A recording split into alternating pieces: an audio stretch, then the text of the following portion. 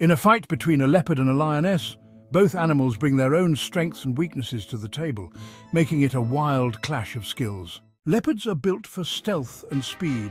They can sneak up on their prey and strike quickly. They're good climbers and often stash their kills in trees to keep them safe from scavengers, which gives them an edge in surprise attacks.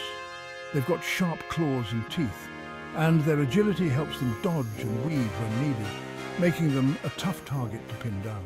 On the flip side, lions, including lionesses, are more about power and teamwork. Lionesses hunt in packs and are pretty great at coordinating attacks. They rely on strength and endurance, which can be a big advantage in a prolonged fight.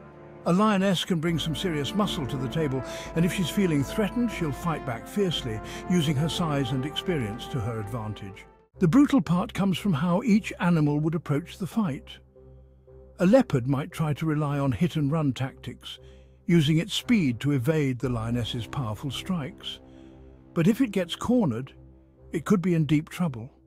The lioness, with her greater size and strength, would likely go for a more direct attack, aiming to take the leopard down quickly, using her powerful jaws and strong limbs. If the lioness gets her claws into the leopard, it's probably game over for the smaller cat. However, if the leopard can avoid the initial rush and land a solid hit or two, it could potentially turn the tables.